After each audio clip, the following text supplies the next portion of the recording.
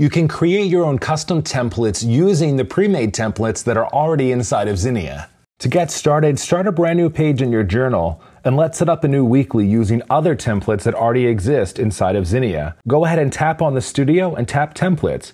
Pick 2 that have pieces that you want. Tap on a template and tap ungroup. Now you can remove what you don't want and keep what you do. Add finishing touches and details to your new spreads. And now you have a quick daily or weekly setup right inside of Zinnia in no time. Thanks for watching. Check out the Pixite channel for more tips, tricks, and tutorials.